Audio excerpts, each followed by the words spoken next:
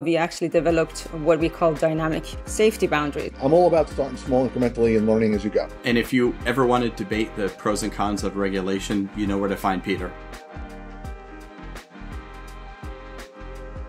What I like about that analogy is it also brings to mind that we're talking about something different than we've talked about with software in decades past, which is software has been operating in sort of a virtual environment. Yes, it was making credit decisions, it was writing marketing text, etc. But like we're talking now about agents that have real physical impacts on people too. We're talking about physical safety. We're talking about agents that schedule transportation, agents that are involved in self-driving cars, agents that are taking on tasks that can actually have real world physical manifestations of what the agent does.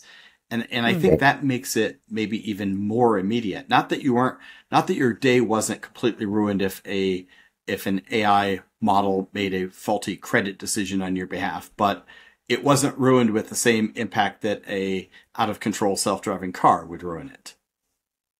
So I feel like the stakes, I guess my point is the stakes of AI, including agentic AI going off the rails, are only getting higher as more and more parts of our daily lives are influenced by it.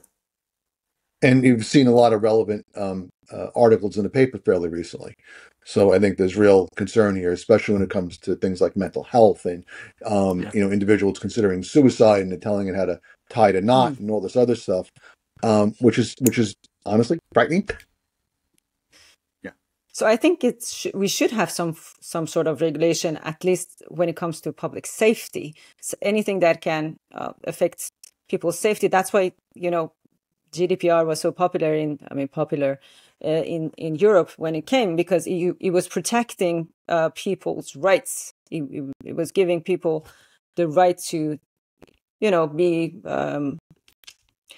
having different rights. And maybe we can have a regulation that is focused on public safety and what explaining the intent of agents when it's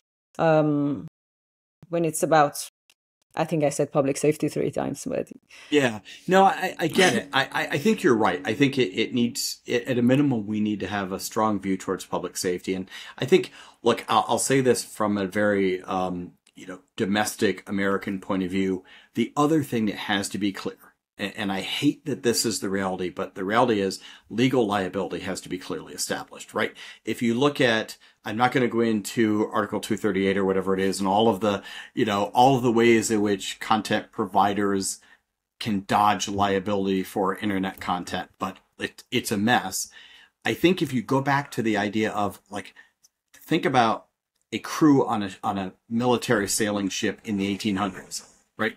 The way that you got accountability was that captain is ultimately accountable for everything that happens on that ship. And that captain is therefore strongly incented to know what's going on, right? And that concept carries through to an airline captain today, right?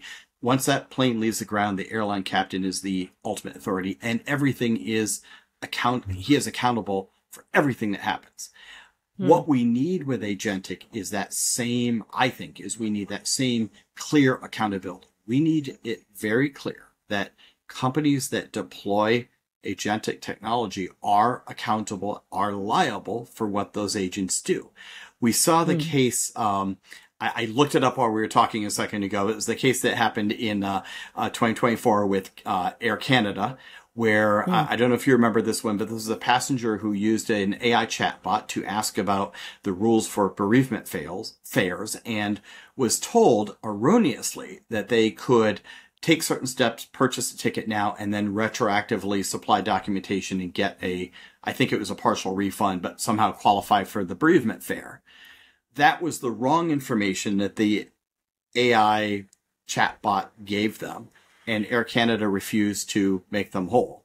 And they said, that wasn't us. That was an AI agent that did that. And we're not accountable for that. At least in Canada, the courts ruled against Air Canada and said, nope, it's your agent. You own it. You operate it. You're accountable for what it does. Pay the man. But we have to have that in this Definitely. world. Do you agree with that? definitely, I agree, because that's the interesting part with the agents now, because who is really responsible? Is it the LLM? Is it the act? I mean, this the person give it a goal. If you have a multi-agent system with 5 agents, if you have a manager and then specialist agents and then one of them is doing something wrong, who would be responsible? Thanks for watching. If you enjoy this podcast, please make sure to like, comment, and subscribe to us over on YouTube. And make sure to stay up to date with us on Apple Podcasts and Spotify as well.